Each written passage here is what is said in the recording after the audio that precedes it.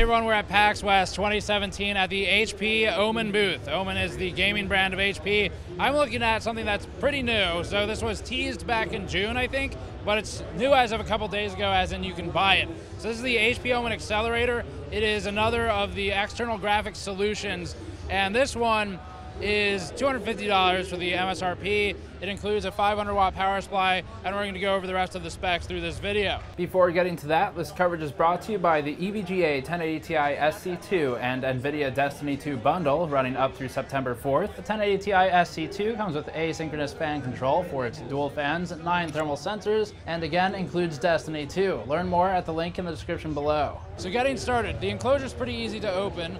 This is your other half of the panel that I've already removed, and it removes by one switch. So there's a lever, you pull it, it comes off, and that's the end of the story there. Once you're inside, it's got 2-slot PCIe support, so up to 2-slot graphics cards, and there is actually ventilation on the bottom here, so that's what we like to see. Some of the other external solutions really don't do great with ventilation, but this one's got a little bit of meshing down here, so if you have a dual axial fan or something like that, you'll be a little bit better off than if it were just a solid piece of metal.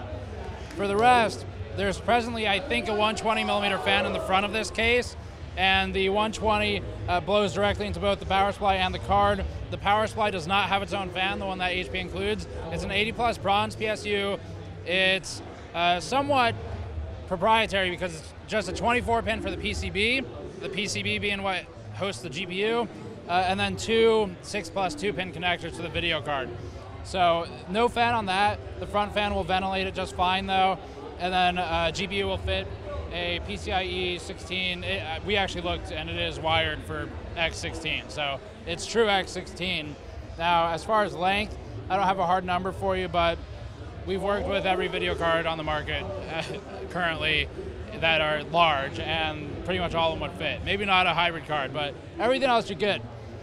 Internally, looking also down here, we've got the PCB lower side. We don't know anything about it right now. I've asked. We need to talk to engineering about that to get more information, talk about how the multiplexing or anything like that works. The Razer does some interesting stuff on their core. They've done a lot of engineering on it. It's also a $500 MSRP. It's a little bit plus or minus depending on where you buy it. Single screw access back here. It's just a screwdriver pass-through, or you can take all the paneling off.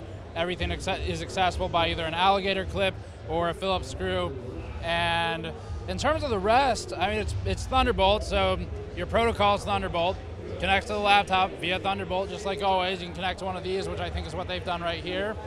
And other than that, it's got a USB 3.1 Type-C and a couple of USB 3.0 Type-A's. I think they are maybe 4 of them on the back, plus an RJ45 for Ethernet. And then interestingly, there's also a 2.5-inch drive support in the front bottom of the case, so that will let you do, 2.5-inch drives, SSD, hard drive, whatever you want to do, which allows you to store your games locally if you don't have the capacity on a small laptop like that. So that's kind of an interesting touch. We haven't seen a whole lot of that. But yeah, I think that covers most of it.